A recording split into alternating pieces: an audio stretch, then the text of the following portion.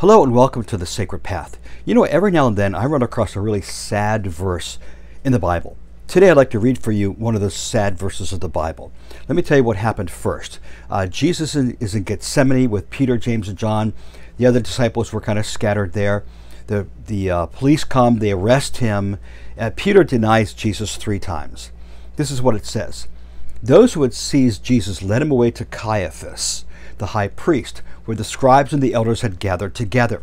But Peter was following him at a distance as far as the courtyard of the high priest, and entered in and sat down with the officers to see the outcome. One of the saddest verses I know is this verse. Peter was following Jesus at a distance. What caused the distance? Well, I'd like to suggest to you today that distance was caused by shame.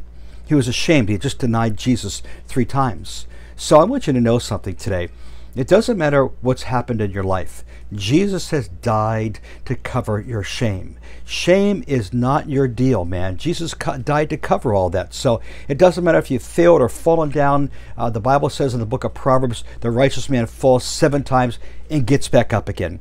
So my encouragement to you today is, if you've fallen, get back up again. Don't let shame take your life over. Follow Jesus, not from a distance, but very, very closely.